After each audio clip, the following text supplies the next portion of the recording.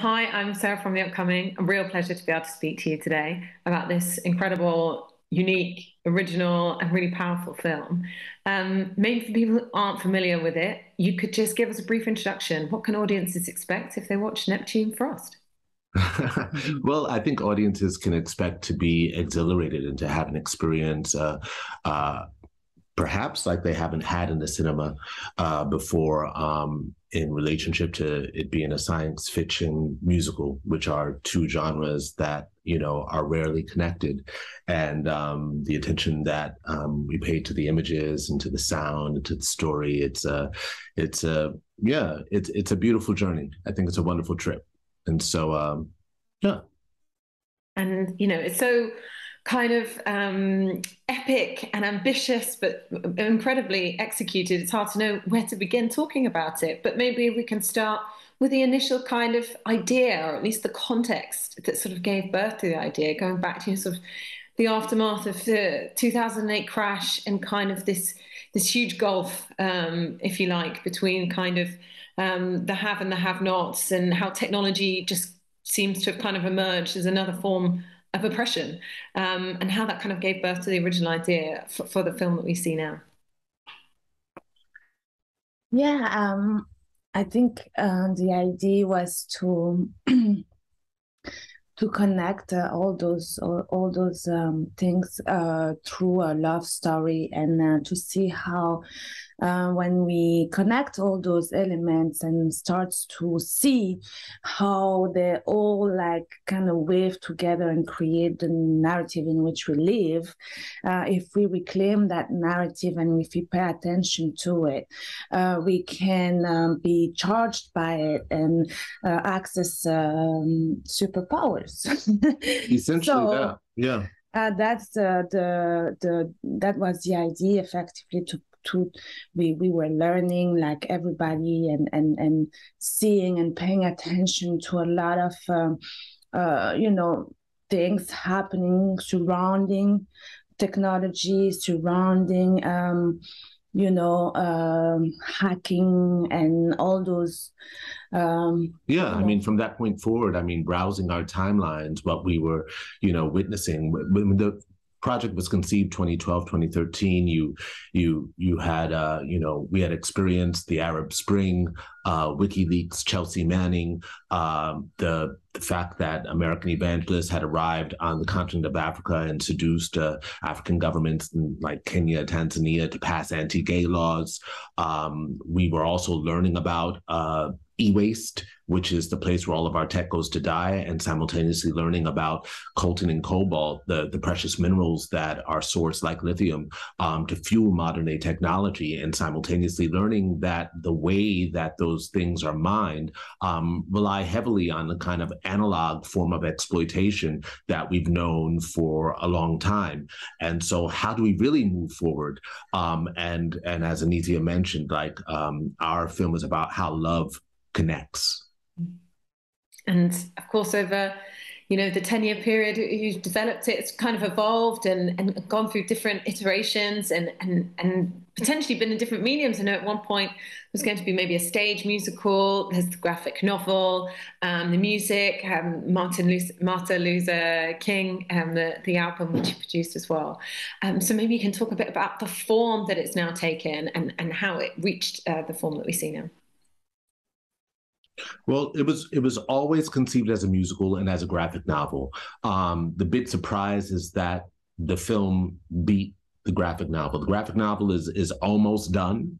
Of course, the difference is that a film can have 100 people working on it, and with the graphic novel, it's the illustrator working away like I'm almost there.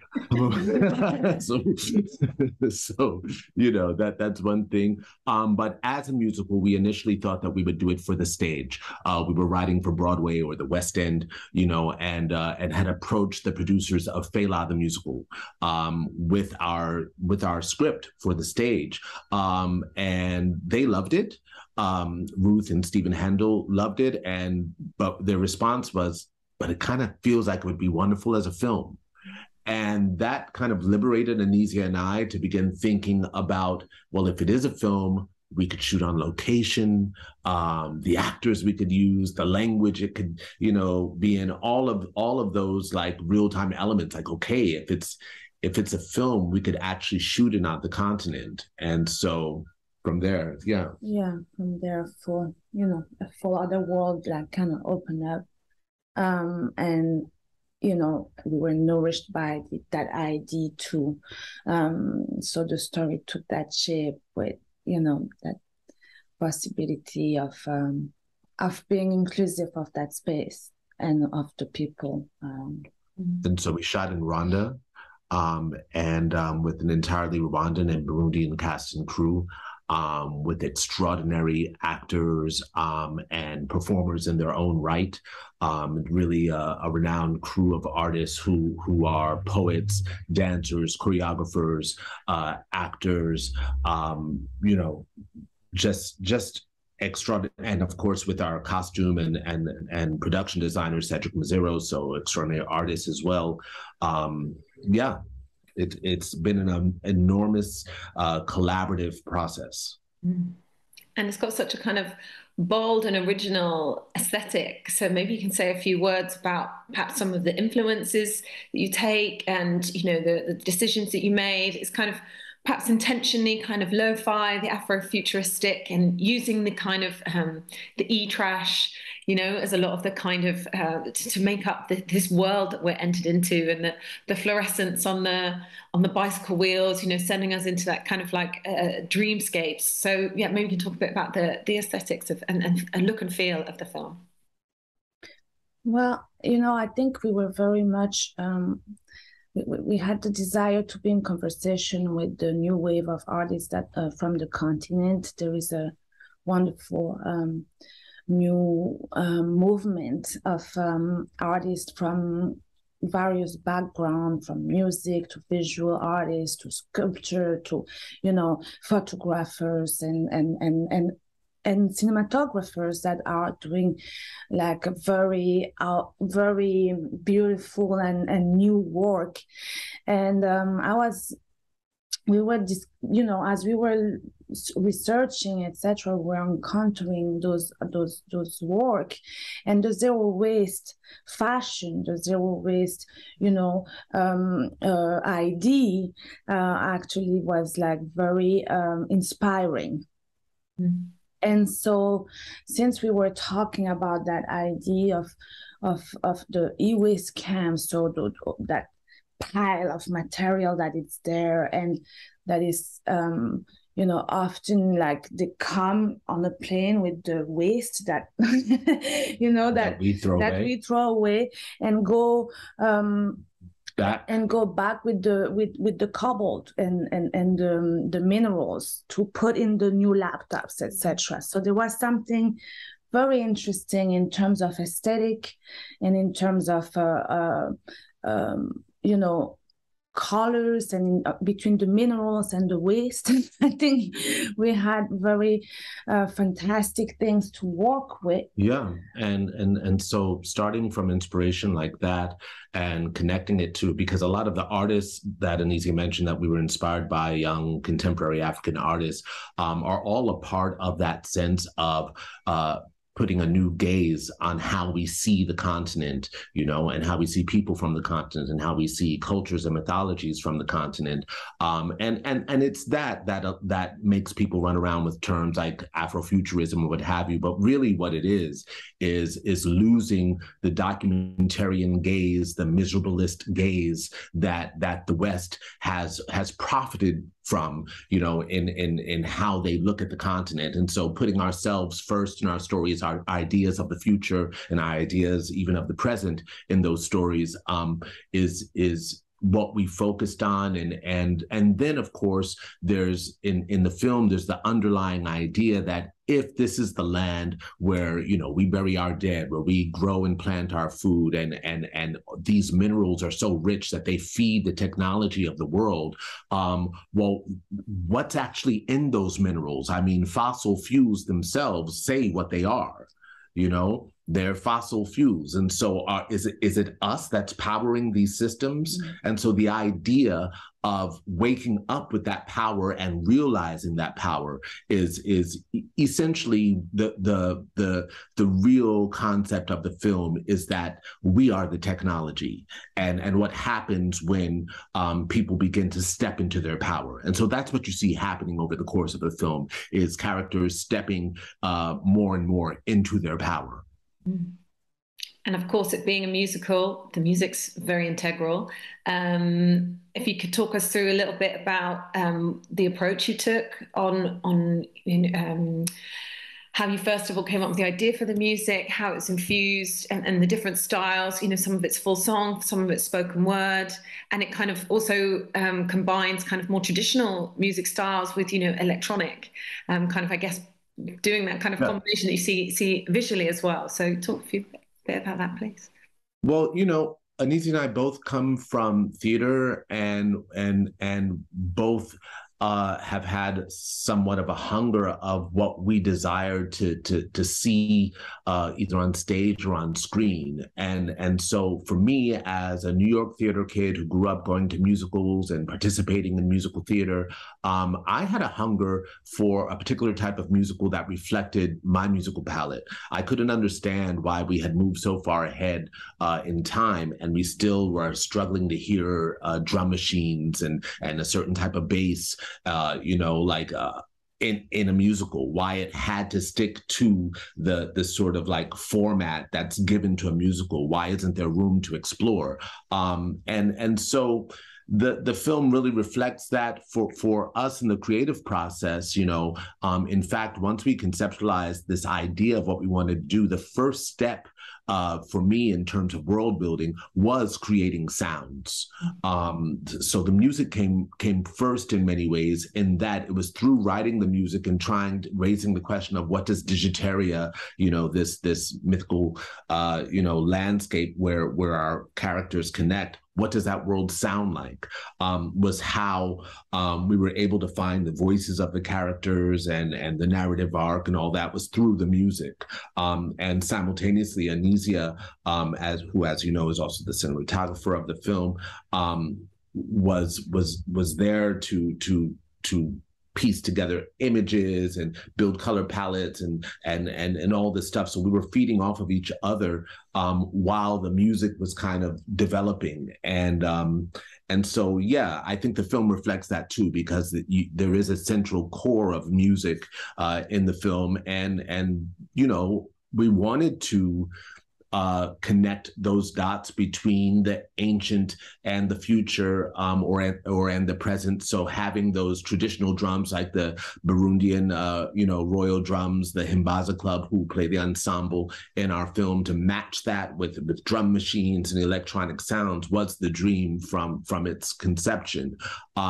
And also it's part of the metaphor, because we're looking at the drum as the first form of wireless communication.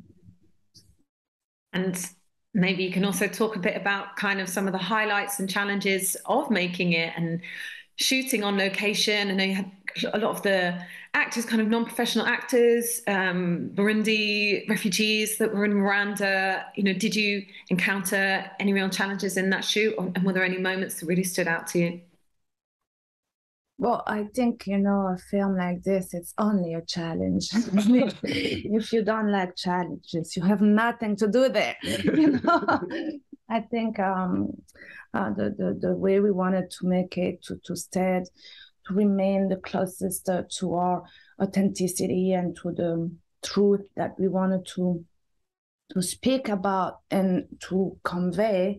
I think I said truth because I think it's a film where there is a lot of sincerity. There is something inherently, I don't know how you could say this. Organic.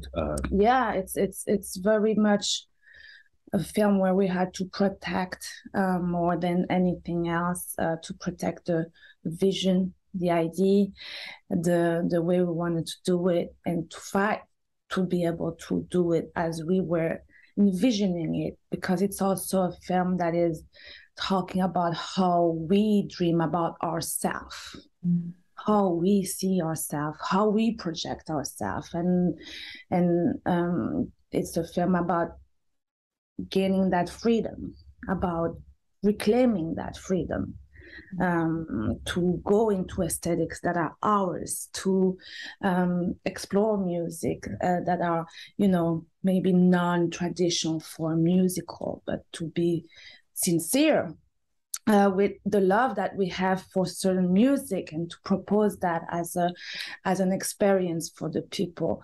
So the challenges were numerous. We cannot, start to go into one or two, but I would say that the artists that are working with us in the film, crew and cast, are all like very much artists in their own rights. It's really the crop of the cream of the crop. The cream of the crop, as we say, in Rwanda and in East Africa in general.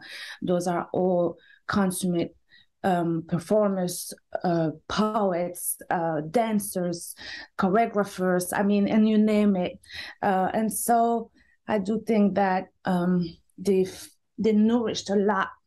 Yeah, their energy. The process. The energy was what made us go for it. Like their enthusiasm, their engagement was really what made us realize that we couldn't fail, that we had to execute it on a particular level, and so I think one of the ways that that's best expressed or explained is looking at the language of the film. The film is in Kinyarwanda, Kirundi, Swahili, French, a little bit of English, which really reflects how those actors and people in that region communicate. With using, being multilingual and using expressions that work best in whichever language, and Hollywood would have us from the jump say, well, okay, we're going to put it in English so that the outsider understands, and we're like, no, who is in it? Yeah. Oh, yeah. Or they'd say, but who are you going to put in it? Like which A-list actor you're going to put in it. So us defending and protecting the film meant, making sure that the people we wanted, the faces we wanted, the actors we wanted, the energy we wanted, was in it, and that the language was there, and that we didn't make those compromises. In fact, we never entertained it, because it was like, are you kidding me? You have an opportunity to hear a language you've never heard in a film before, and you want to choose the easiest route? It didn't make sense.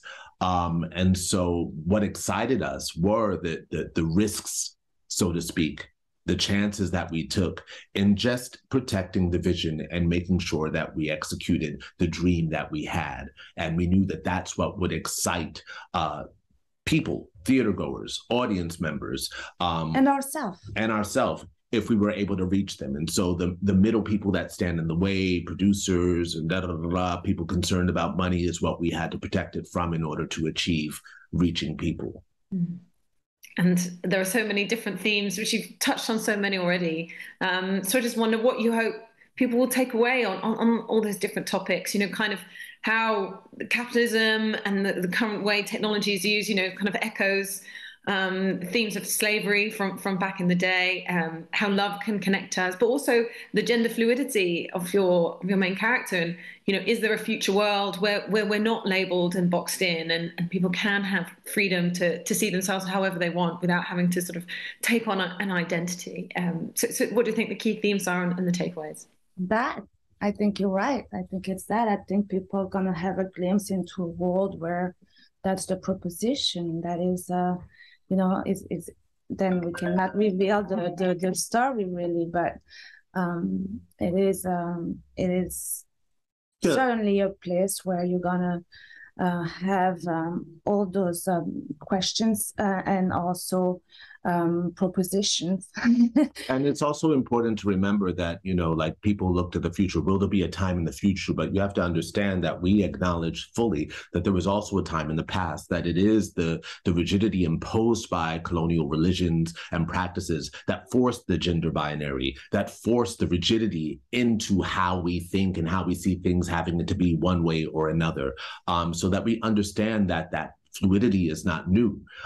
Just like the technology is not new when we talk about the drum as a first form of wireless communication and drum patterns being a form of coding.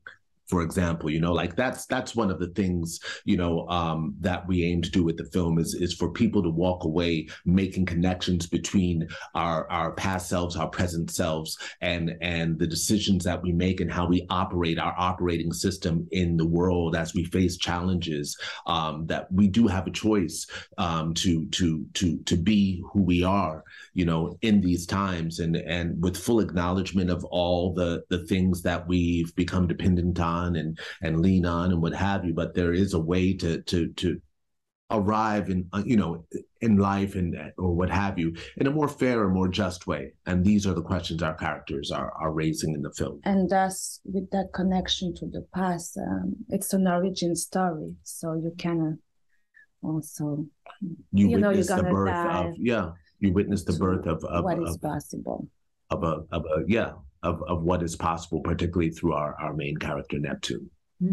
I think about time, but just very quickly, do you know what you're going to work on next? And, obviously it's amazing that you're a real life couple collaborating together. Are you going to continue that collaboration? Is that something that's always works very smoothly for you? Well, I mean, I think that our life is a collaborative process.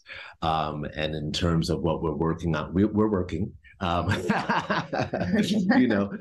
that's what we do, is we think and dream together, and so it's too early to say what that next project is, but we certainly have continued browsing our timelines and continue thinking and continue projecting our dreams, and so that process is ongoing.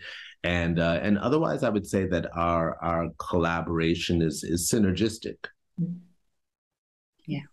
And do you see the landscape very healthy at the moment in terms of representation on screen and the freedom for really original pieces of cinema to be out there? Or do you think that it's still a little bit closed and there's more to be done?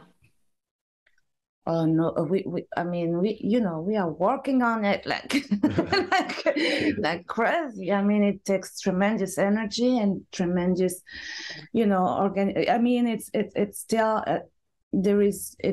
it's an ongoing fight. It's a work in progress. It's always a work in progress. It's like the question of whether democracy is sustainable. As we learn in this current age, it's not sustainable if we don't fight to make sure it maintains that sustainability. We have to fight. We have to demand it every time. And so it's not something that's like, oh, it's fixed now. Not at all. Not at all. So when you think of representation, we are still in a very I don't know. I think it's a very slow movement, be it regarding representation, gender, as much as we can do baby steps in that. We're making step in backward, and it's always we gotta stay on it. The controlling elements of patriarchal, racialized, capitalistic. White supremacist industry, governmental systems, all those things are still in place. Though, just because we've attached names to some things doesn't mean that we've necessarily, surpassed that, the point of them losing power or what have you, or finding a real shift in the narrative. And so, there's so much work to be done. There's so much, work to be done in terms of artists finding ways to fund their dreams and finding support.